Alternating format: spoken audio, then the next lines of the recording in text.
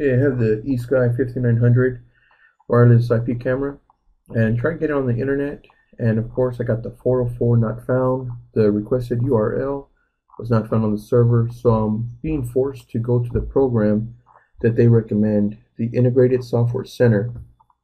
As you can see, I'm trying to hit the up arrow key on the actual program that they recommend that I download and use. The only problem is it never works. And as you can see, I'm trying to click the button and nothing's happening.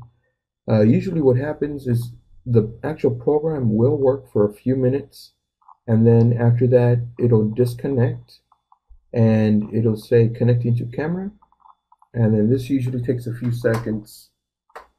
Then once that happens, it'll actually, the next, before it actually connects to the camera, it'll say connecting to camera, give it a few seconds. And still waiting. There we go. Unable to link the camera. And then give it a few more seconds. And this is my favorite one coming up. This camera is not supported. Well, it should be supported because this is the camera that I bought from them, and this is the software that they want me to use. I tried using the software that they also recommend for the mobile, the smartphone, and that doesn't work. And also, the internet right now is not working. So again, I'm forced to use the surveillance center. And I have it back to my preset 5.